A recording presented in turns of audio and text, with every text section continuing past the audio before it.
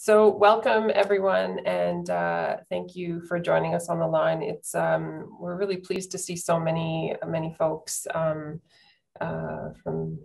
across the province really joining us today on the live stream right now, and we'll get the recording up on our Facebook and other platforms later on this morning.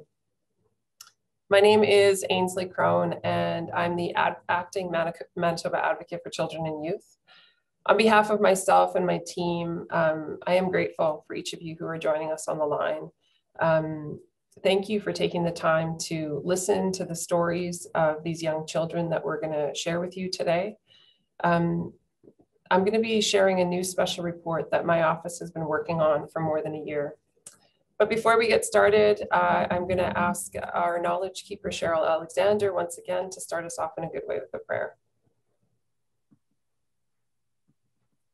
Bonjour. I'm just trying to get my screen back on. Good morning. My name is Cheryl Alexander. I'm the knowledge keeper here at the Manitoba Advocate. My traditional name is Kanuabik. I'm from the Sturgeon clan. Bonjour. Na win a mission, nom gom ga gijigak. Jimano nandanan ga wendaman. Jimano wabamang, nichianishnabe. Jimano non danag, nichianishnabe. Jimano gangano, nichianishnabe. Shago, Jimano wichiwag, nichianishnabe. Miigwich gizi manatu. Thank you. Miigwich show. I want to begin by saying that the Office of the Manitoba Advocate for Children and Youth acknowledge that as a team, we live and work on the original lands of the Anishinaabe, Cree, Oji-Cree, Dakota, and Dene peoples, and on the beautiful homeland of the Métis Nation. We strive every day to dedicate ourselves and the public resources that we're given to making meaningful contributions to the lives of children and youth, but especially to the lives and experiences of First Nations and Métis children and youth in our province.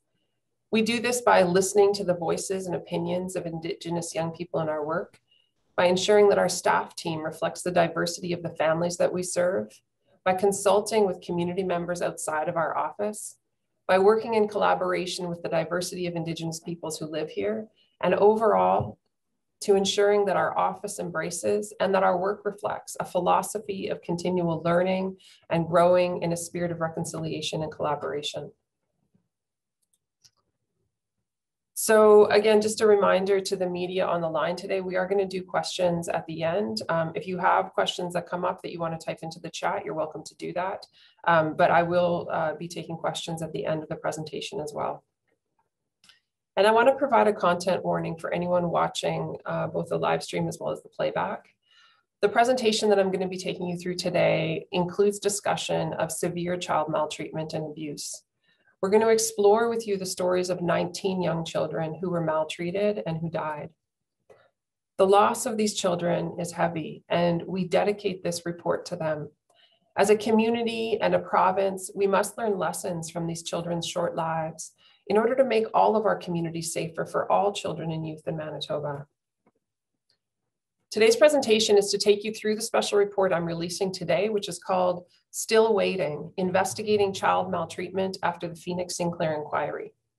This special report emerges from our concern that deaths of young children due to maltreatment continue to be a serious concern in our province 15 years after the death of Phoenix Sinclair and 7 years after the end of the public inquiry into her life and maltreatment death. Because our office is notified of all child and youth deaths in Manitoba, we notice that deaths of young children due to maltreatment and abuse continue to be a significant theme here. So we set out to learn what has really changed since Commissioner Hughes issued his final report from the inquiry, which included 62 recommendations aimed at improving safety of young children in our province. To understand what's happened since the Phoenix Sinclair Inquiry, we first focused on reviews and investigations of 19 children who died after being maltreated when they were under the age of 5 years old, and like Phoenix, had child welfare involvement prior to their death. Secondly, we assessed the provincial government's compliance with the outstanding recommendations that were made in the Phoenix Sinclair Inquiry. My team and I have been working on this report for more than a year, and in fact, These reports are always a reflection of a significant team effort. So I want to express my thanks and my gratitude to the entire team at our office.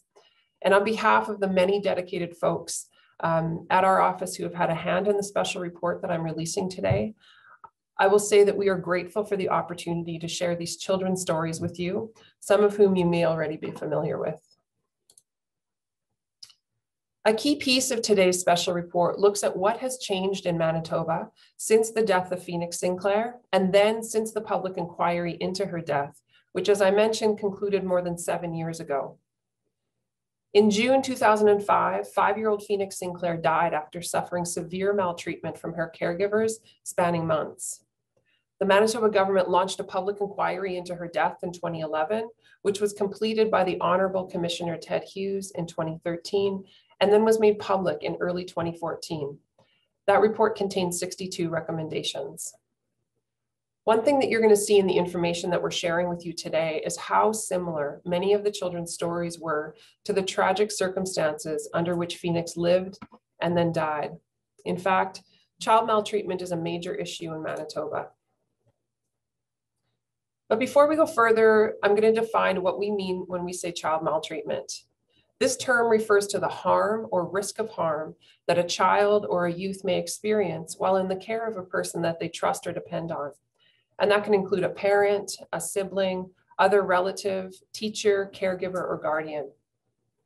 Harm can occur through direct actions by the person, which are known as acts of commission, or through the person's neglect to provide a component of care that's necessary for healthy child growth and development, which is known as acts of omission. There are 5 types of child maltreatment: physical abuse, sexual abuse, neglect, emotional harm, and exposure to family violence. Child maltreatment is preventable.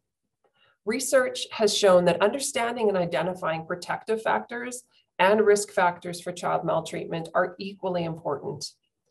Increasing protective factors may minimize the likelihood of children being maltreated. Professionals who work with families benefit from a broad understanding of the factors that may place children at risk of harm, the factors that can protect them from harm, and the ways in which these risk and protective factors interact. Having an understanding of the risk and protective factors that contribute to child maltreatment gives the service provider a more holistic view of the family experience, and ultimately this allows for the development of effective and successful planning with the family, and assists the family in identifying additional services and supports that would meet their needs. Multiple risk factors were evident in the files of the 19 children that we highlight in the special report. Notable challenges included parental mental health concerns, substance misuse, social isolation, and family violence. As mentioned, all of these deaths were caused by the actions of adults who were responsible to protect the children. This report that we're sharing with you today was guided by the following questions that I have highlighted for you on the screen here.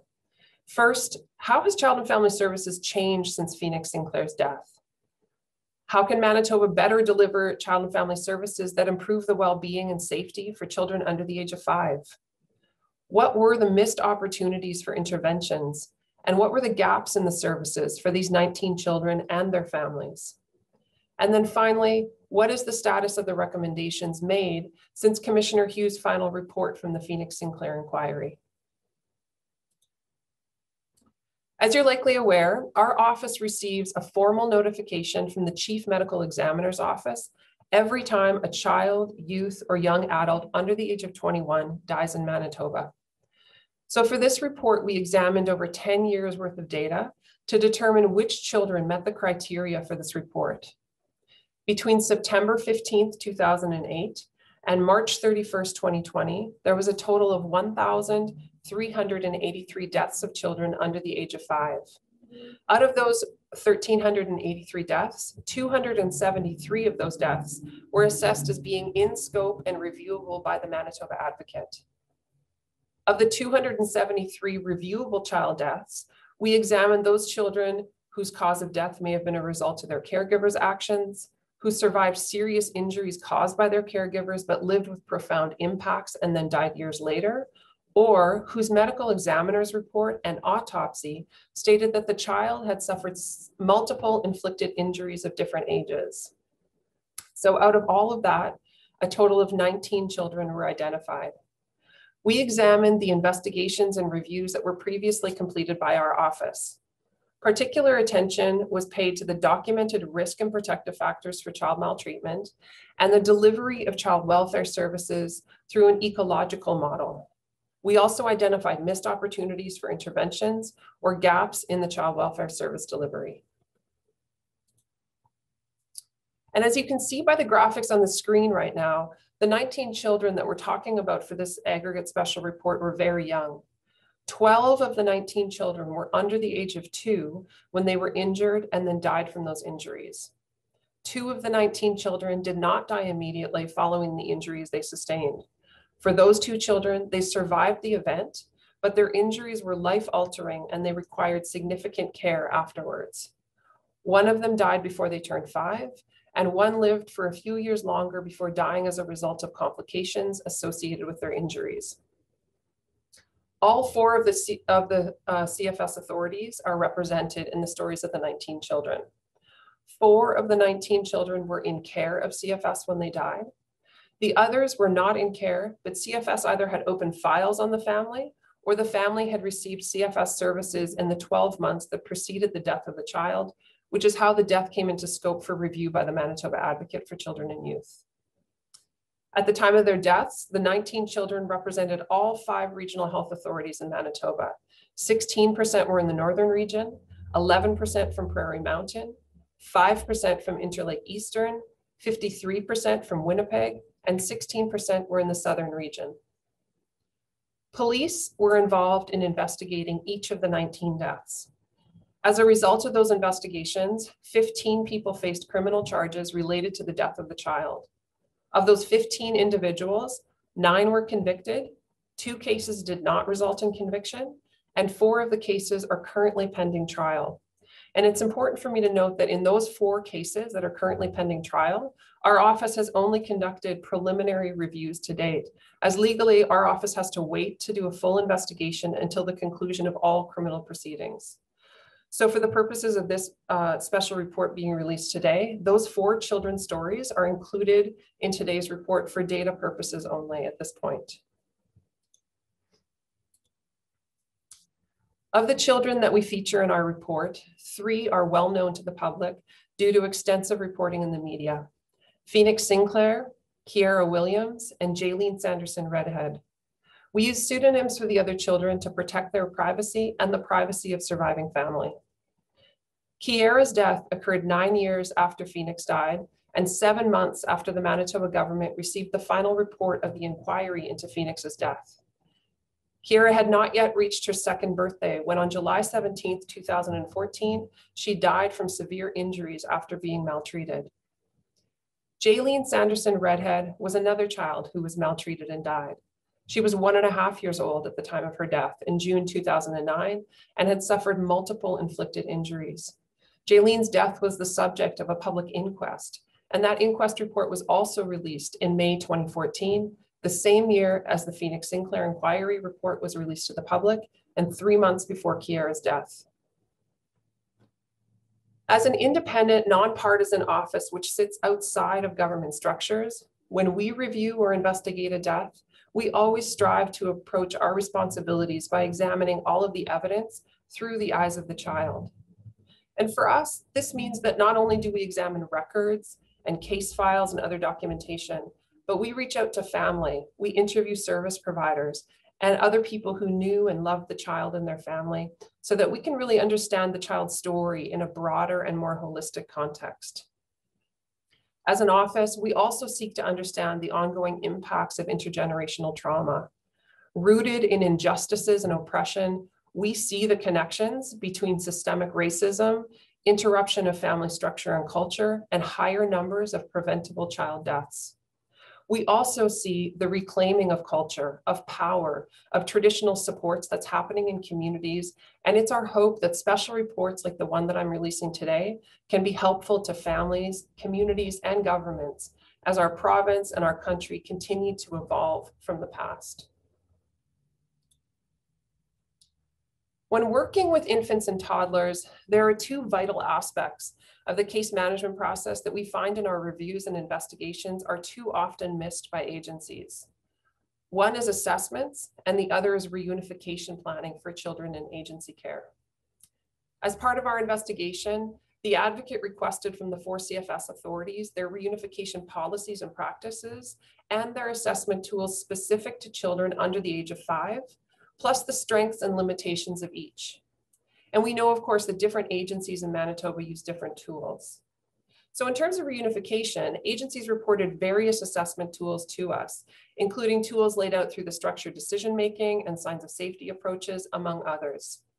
One agency talked to us about the fact that they are in the process of developing an agency-specific reunification assessment tool that better meets the needs of the families that they serve. Agencies reported that when it comes to having a successful reunification, the following are some of the important elements that they look to: regular family visitation while a child is in care, providing financial support to the family, providing needs-specific training for parents and other caregivers, having ongoing supports after the child is returned home, and then finally ensuring that the family has stable housing.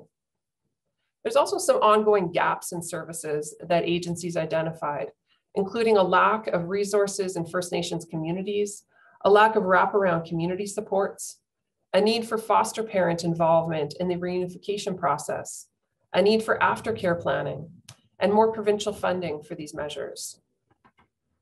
All of this to say that there are various approaches that CFS agencies are currently taking when it comes to case management and more specifically in assessments and reunification processes. What's most important is that processes within an agency or under an authority ought to be meaningful for the local context, consistently delivered, and supervised and monitored with quality assurance standards in place. I'd like to share one of the children's stories from the report. We include a number of stories in the actual special report, but I just want to share one that helps to illustrate some of the points that I was just talking about. So we include in our full special report the story of one young child who was apprehended and placed in agency care at birth. She was reunified with her family 7 months later. However, throughout the reunification planning process, the CFS agency did not seek to identify her needs or those of her family. The agency did not conduct an assessment of the family situation and did not provide the supports that the family needed to welcome their baby back home. In this situation, the child, who had been reunified with her family, died just before her 2nd birthday.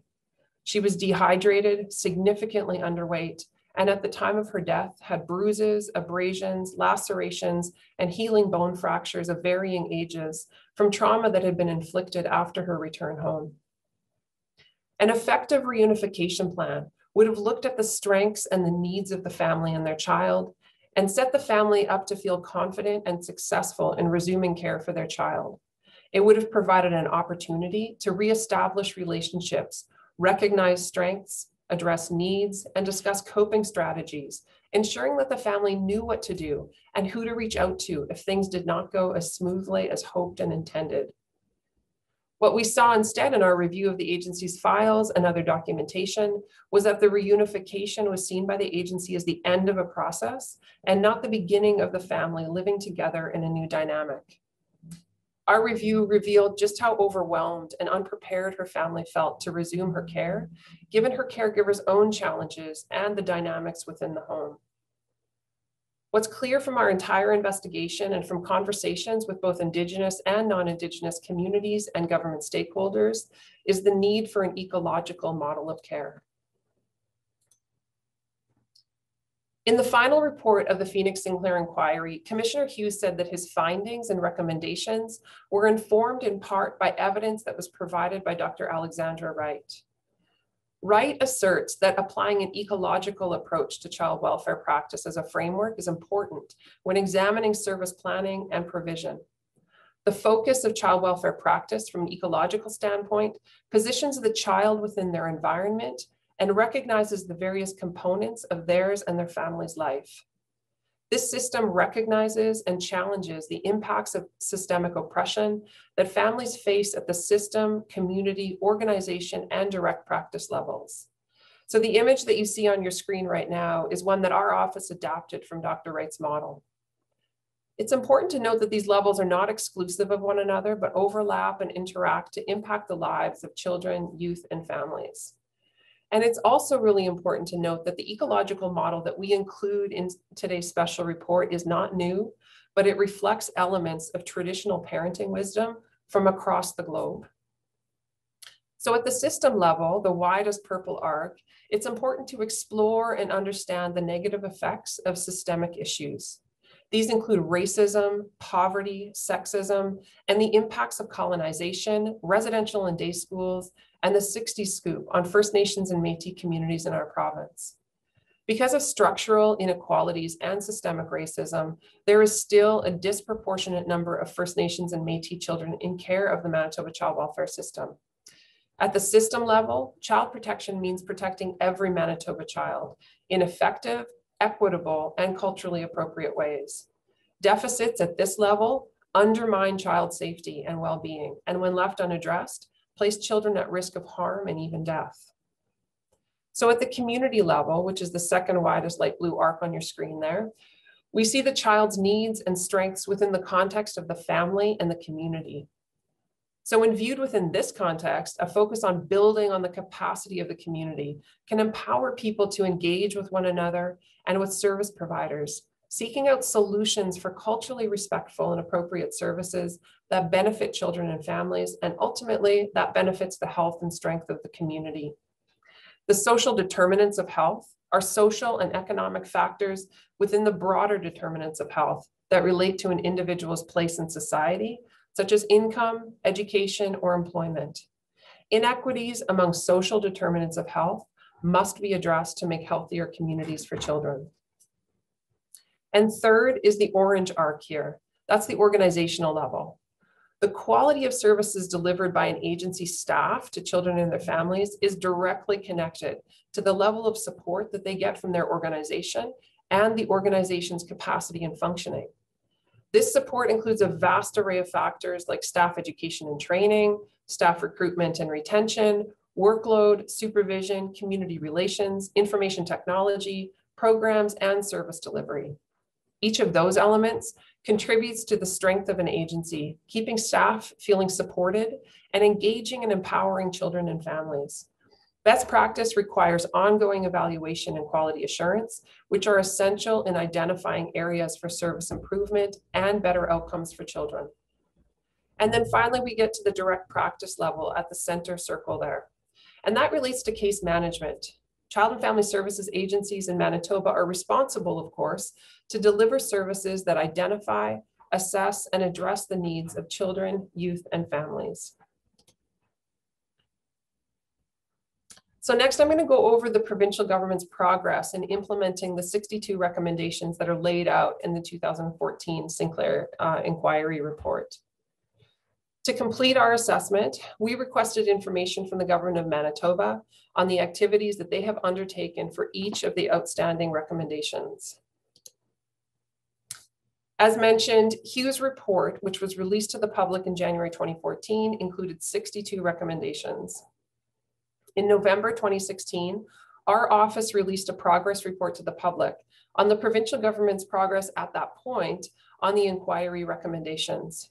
In 2016, we reported that 18 of the 62 recommendations were considered complete or complete ongoing. 44 of the 62 recommendations remained in progress at that time. 4 years later, last December 2020, the government of Manitoba provided an update to us on the actions it's taken since 2016 to implement the remaining 44 recommendations. Our team reviewed progress on the recommendations, as well as whether actions taken by the government are compliant with the intent of each recommendation. Preliminary determinations took place following an internal peer review process at our office to ensure consistency across our analysis.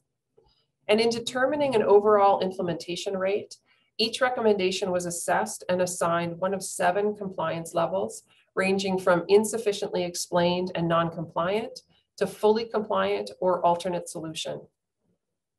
Our full compliance process, you might remember, is explained in our first compliance report, which is called Are They Listening?, which we released last fall and is available on our website. Links to the compliance model that we have developed and that we use extensively here in Manitoba, as well as a more complete discussion on the issue, is also found in today's special report. So our review of the provincial government's compliance with the inquiry recommendations indicates that 5 of the 44 outstanding recommendations saw government provide an alternative solution, which did meet the intent of those 5 recommendations. 11 of the 44 outstanding recommendations are considered fully compliant.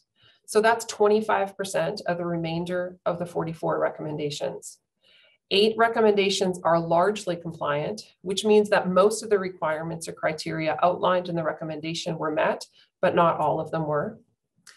4 recommendations are partially compliant, meaning that some of the requirements were met. 11 of the recommendations are deemed limitedly compliant. And this means that some action has been taken toward meeting the intent of the recommendation, but none of the requirements have yet been met. 4 recommendations were deemed non-compliant, and 1 recommendation was deemed insufficiently explained. And this means that the information provided for inaction on a recommendation or the alternative solution presented did not have sufficient justification to meet the requirements or intent of the recommendation that was issued by Commissioner Hughes. Of the total recommendations made by Hughes in 2014, so of the 62 recommendations, 34 have now been completed, which is 55% of the recommendations he issued. Overall, we found that progress since 2016 has been slow. In the Advocate's initial assessment in 2016, only 29% of the recommendations were deemed complete. And per this latest assessment, the percentage of completed recommendations increased to 55% completion, which means that 34 of the total 62 recommendations from the inquiry have now been completed. But at this rate, the recommendations honoring the legacy of Phoenix Sinclair will not be completed until 2028, which will be 14 years after the inquiry and 23 years after her death. Progress on recommendations has also not been even across different categories or themes of recommendations. And so on the next slide, I'm going to take you through a little bit of a thematic breakdown of what we mean when I say that. So we've noticed patterns in the progress with recommendations. 20% of the recommendations in the final report from the Phoenix Sinclair Inquiry were, as you might remember, aimed at broadening and strengthening the role of our office, the Manitoba Advocate for Children and Youth. So those 13 recommendations regarding the Manitoba Advocate have an average compliance rate of 90%. The majority of the recommendations became fully compliant with the proclamation of the new Advocate for Children and Youth Act, which came into force in 2018, March of 2018. And that created standalone legislation and expanded the powers of our office beyond child welfare. There are 7 outstanding recommendations about the social work profession and 7 more about quality assurance within the system. There are also 7 outstanding recommendations about service integration, 6 recommendations about service improvements, 3 recommendations about funding, and 1 outstanding on the topic of children's rights.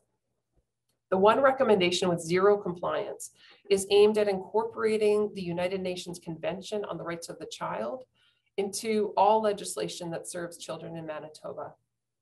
And while the provincial government included mention of the UNCRC in our legislation, the Advocate for Children and Youth Act, the UNCRC continues to be absent from other child-serving legislation in Manitoba, including from the Child and Family Services Act.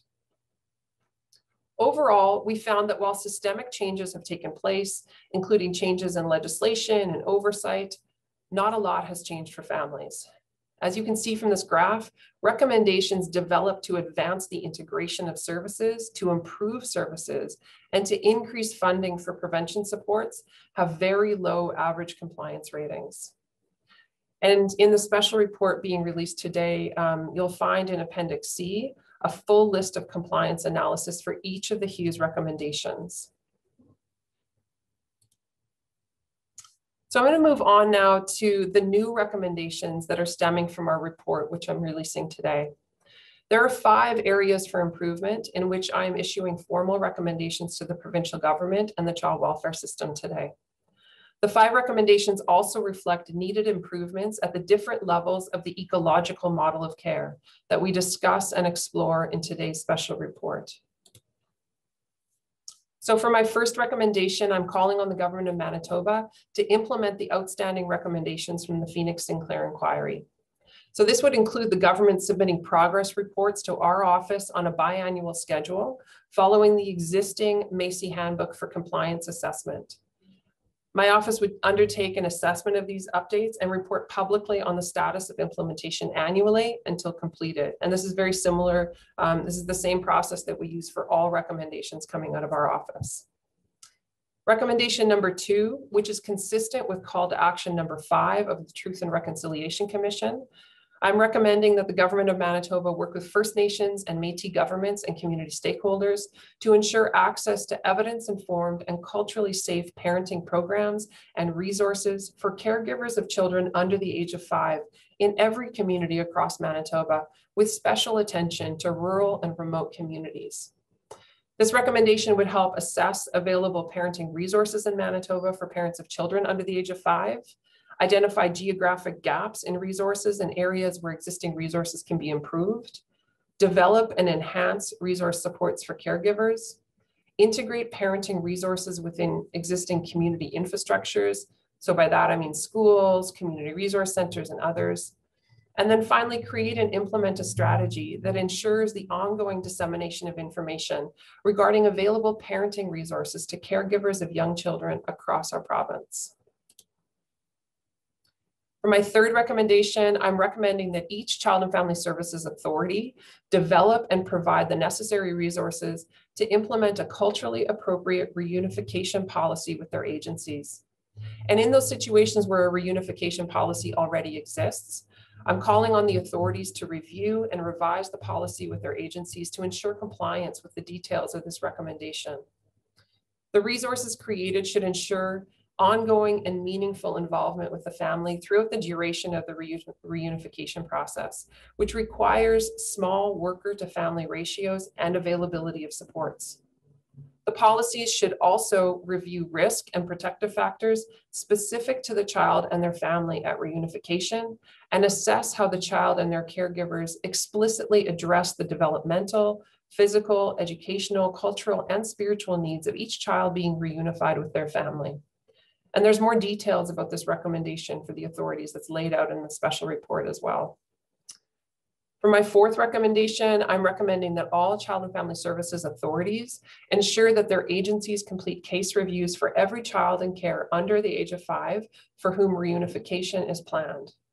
These case reviews should reflect the authority's reunification policies, which should be reviewed in accordance with the third recommendation. Completed case reviews ought to also be reviewed and signed by a supervisor. And lastly, number 5, I'm recommending that the Department of Families, through the Joint Training Team, develop and administer mandatory training for frontline workers and supervisors on the risk and protective factors of child maltreatment and best practices for reunification. This would require developing training, scheduling and administering the training regularly, and tracking the number and percentage of existing and new frontline staff and supervisors who have received the training. In conclusion, some major changes have occurred in Manitoba's child welfare system in the past 15 years. Those include the continued devolution of the system, new child welfare agencies being established, and more recently, federal legislation aimed at ensuring children can be looked after by their home communities with sovereign systems for First Nations, Inuit, and Métis peoples. And while these large-scale changes alter jurisdiction and legal mandates and stakeholder responsibilities and other structural factors, our office continues to highlight how important it is that while those big structural shifts are occurring, that the focus must be on whether families are feeling more supported and whether children in our communities are safer. We need to collectively ensure the best outcomes and safety for all of Manitoba's children, and we do this by supporting caregivers and communities. Following the steps that I lay out here today is one step of many on that journey. And as always, our office will continue to track and monitor these 5 new recommendations, and we will continue to report publicly on them. If you're interested in that recommendations tracking work, you can find our recommendations tracking along with all of our special reports and the other reports referenced today on our website at manitobaadvocate.ca.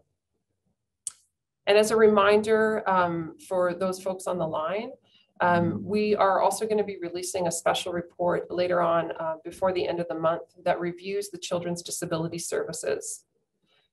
So with that, I'm going to just say thank you for your time and attention today, and we can open it up for some questions now. So please mention either in the text box if you'd like to ask one, or feel free to just unmute yourself and we'll take questions now. Thank you.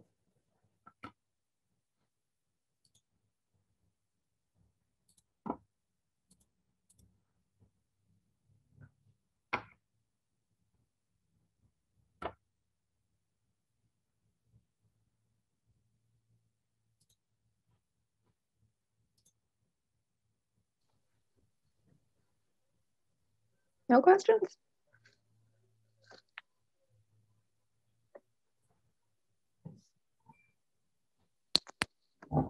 We'll also have time for one-on-one interviews later if you want to contact me and set that up. But does anyone from the media have a question? Kelly Malone with the Canadian Press. Hi, can you kind of focus or speak specifically to which of the Phoenix Sinclair recommendations need to be enacted on kind of immediately to curb this trend of child maltreatment?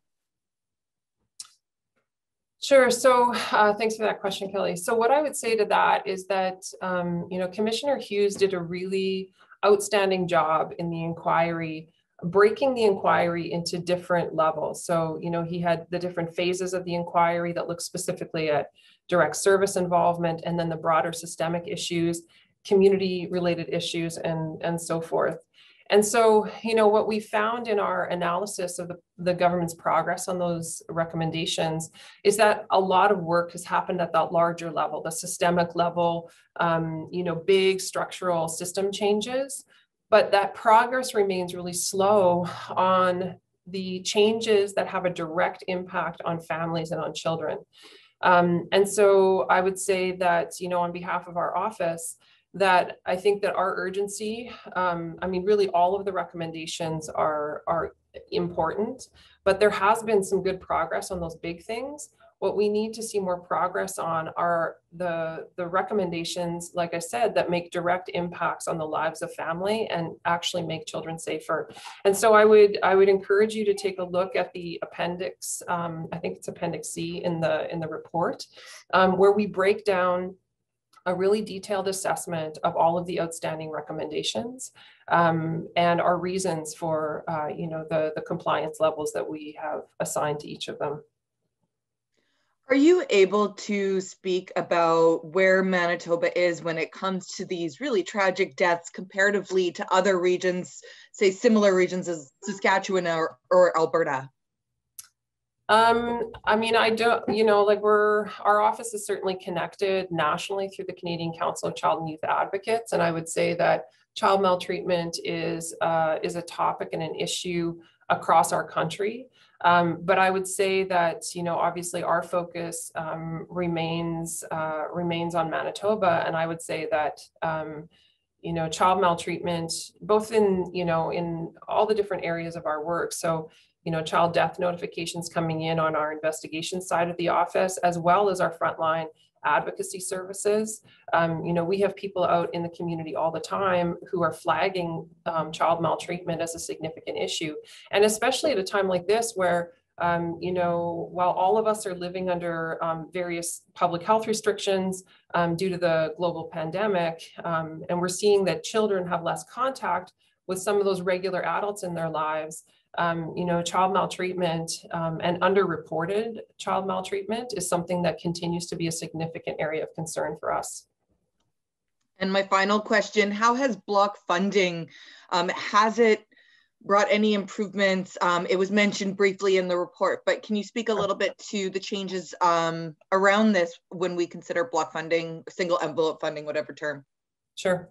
Yeah, and so we do speak about it a little bit in the report. It's a issue that our office continues to explore and learn more about, because as you can imagine, there are diverse opinions and views on block funding or single envelope funding. In talking with some of the agencies and some of the various stakeholders within the system, as well as with folks from government departments, I think the intent of block funding was always to provide more autonomy at the local level or at the agency and authority level to be able to really tailor services to the needs of their family. But the rollout of block funding has been met with some real resistance and concern, as you likely know, because what's happening, it seems, is that agencies and authorities are sometimes really struggling to be able to move some of, their intent was to move a lot of stuff into the front end preventative services, but that isn't always the case. And so it's an issue that our office continues to monitor and watch, because there's still evolving ideas and opinions on block funding.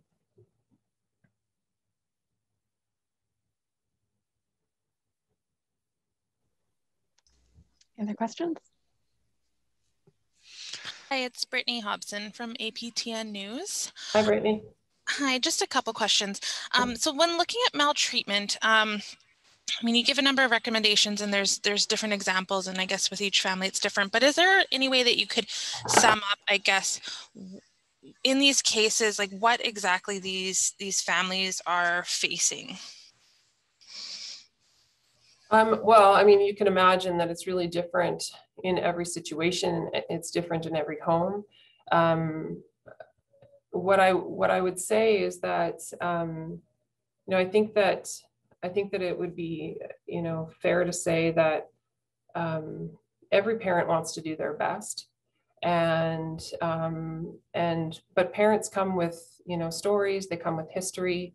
And we actually had the opportunity, I don't know if you saw it in the report that you were reading, but we had the opportunity to speak to a parent who's currently in custody as a result of their involvement in the death of a child. And, it was really, again, illuminating. And I'll tell you that sitting with parents through these processes is some of the most impactful moments of our work.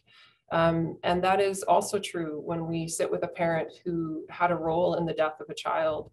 And so we include her story in this report because we wanted to really help the public understand that while nothing that we can say about her story or necessarily what she shared with us absolves the individual from responsibility, it's important for us to approach that information with a level of understanding and compassion that, parents sometimes come with really challenging stories that they emerge from and become parents from.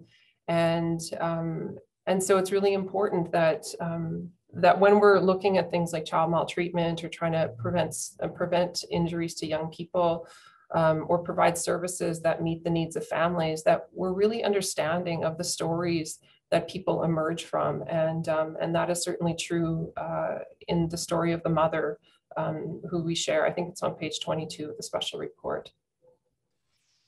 Thank you. And kind of on a similar note, you guys go in a lot to reunification, and we do hear a lot about this push for reunification, but clearly by some of the examples in the report, the, I guess, support after that is not there. Can you go into a little bit about that?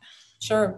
It's sort of similar to the really brief example that I provided during the presentation this morning, and it's one that we include in the full report, that sometimes reunification is seen as the end of a process as opposed to the beginning of a new dynamic in the family home.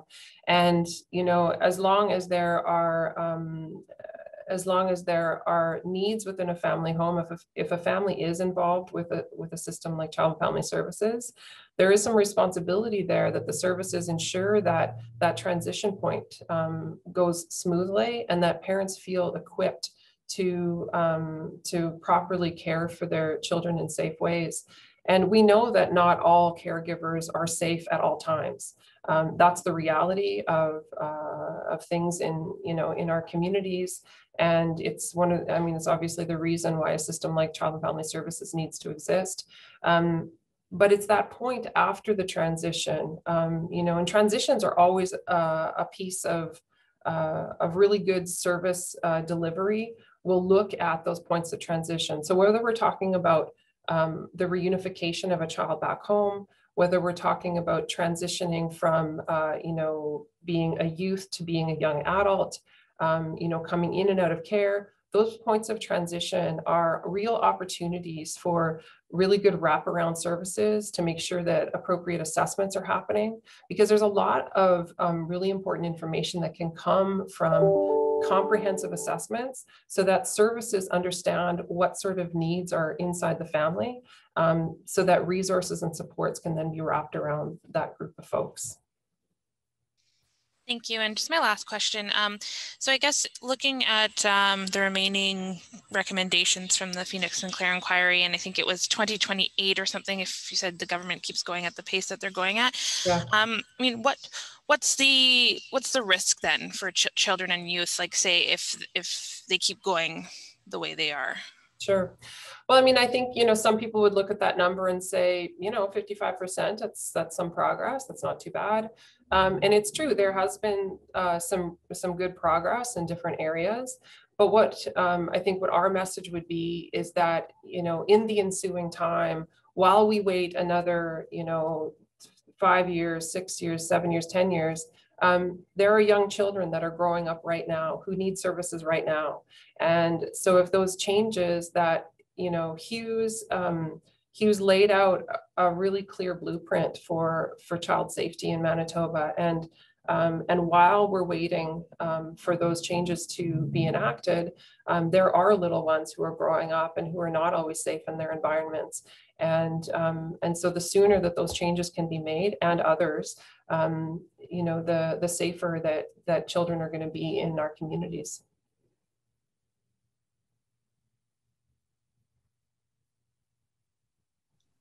Hi, Ainsley. Stephanie Lasuk from City News. Hi, Stephanie. You spoke about missed assessments, failures to follow up, that whole transition part. Through all your analysis and your research here, how would you generally characterize some of the internal organization in the CFS system? Well, I would say it's not universal across the system. I would say that there are, different agencies and different authorities. It looks very different, one place to another within the system. I would say that that there are generally really dedicated folks that work inside the Child and Family Services system across the province who really have a heart for children, who have a heart for community building, and who want to do good things for kids. I would also say that that sometimes those, if we look at the ecological model again, some of the organizational health and strength is sometimes where the challenges for good service delivery can come. So if you are a worker who has a really high caseload, for example, or who has a caseload that is spread over a large geographic area, and so you're having to travel frequently and large distances around that, that takes away from time that you can spend with your families. Whether you have access to training, whether you have access to those other wraparound services that families really need in order to be able to heal and to move forward in their lives, that all of that will really impact the quality of service delivery for families and inside communities. And so that's why, we talk in this report about the importance of looking at community infrastructure, and that, and the system infrastructure, because it can't just be about the worker who's assigned to your case. If we only look at who is actually got their hands on the case, we're going to miss a whole bunch of other things that actually have an impact on the health and quality of that service delivery.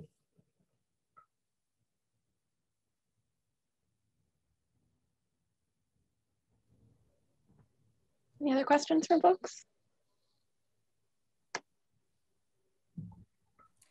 Yeah, I have a question. It's Camille from Radio Canada. Hello. Hello there.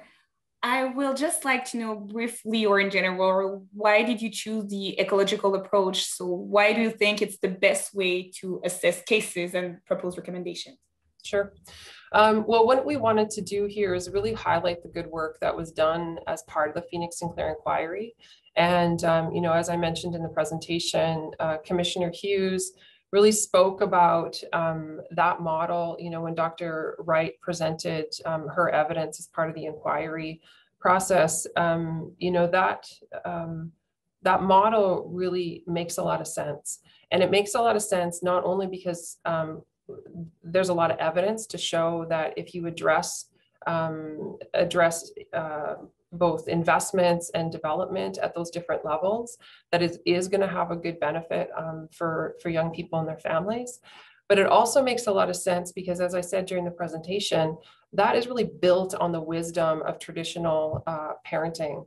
And so that's true for, you know, First Nations and Métis parenting wisdom from here at home, as well as cultures from around the globe. And so for us, it really made a lot of sense. It really spoke to us with the things that we see as well, so that, you know, when we're looking at a child death, for example, or, you know, through our advocacy services division, when we're looking at, you know, the quality of services, we can't, as I was saying before, we can't just look at what a worker is doing, that we have to also look at a more holistic and broad context, because all of those things are factors that will impact the health and safety of young people and their families.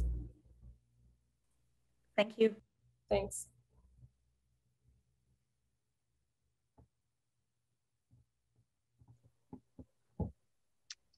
There aren't any more questions, and I'm just going to remind everyone that we can do interviews later with Ainsley. You can call or email me to set one up. I'll just share our contact information on the screen here too. If you need to get a hold of us. Anything else you want to add, Ainsley? No, I would just say, you know, just a lot of thanks and gratitude for the team who helped build this report. It is certainly a group effort, and a thanks to everyone who joined us on the line this morning and everybody watching on playback. We appreciate your attention to these stories, and we thank you for joining us. I think we can welcome Cheryl back here too to help close us with a prayer. Cheryl, oh, I didn't see your name there. I thought you had maybe left us. Cheryl, can you close us in a prayer, please? I can. Miigwech ni mashumas, miigwech nokamas, gibas oya ziang nomgom, miigwech nakit nomgom, gimiziang mino bamataziwan, miigwech nakit nomgom, gimiziang nisawan, miigwech kishkime oji miziang madizi owen, oji miziang nabish, oji miziang wisiag, bisiag adu de gik, minawa nabishing ayak gik. Miigwech wabanon, jawanon, eshpamuk, minawa gewitanon. Miigwech gizi manatu. Oho. Miigwech, Cheryl. Thanks, everyone. Thank you.